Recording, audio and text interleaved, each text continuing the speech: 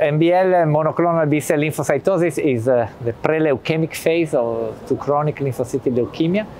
And we now consider that every patient with CLL had a stage of MBL, probably undetected.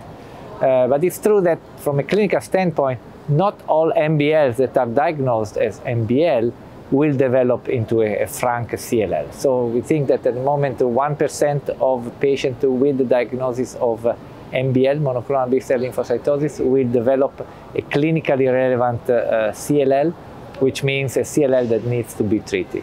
That's 1% per year, so 10% every 10 years, which is a limited risk, but still it is important.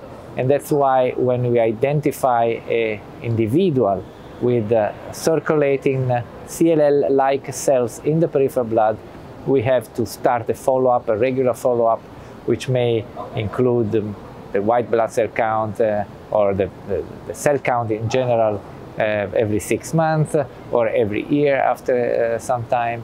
And at the beginning, you have to exclude that a patient who has MBL cells in the peripheral blood has a small lymphocytic lymphoma. So one has also to do some imaging.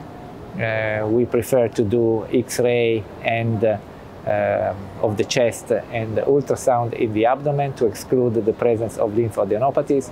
And if this individual doesn't have lymphadenopathies or other tissue involvement, then with only monoclonal B cells in the peripheral blood, they are followed up with only the cell count, the blood cell count regularly.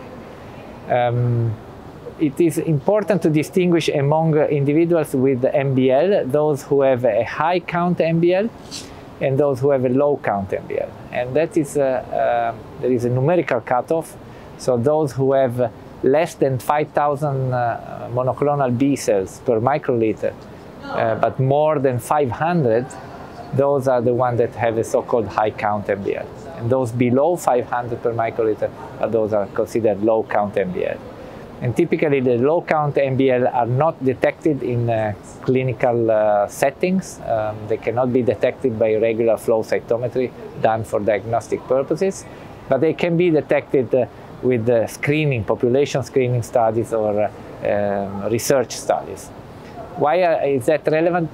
It's not, they are not at the moment considered to be clinically relevant.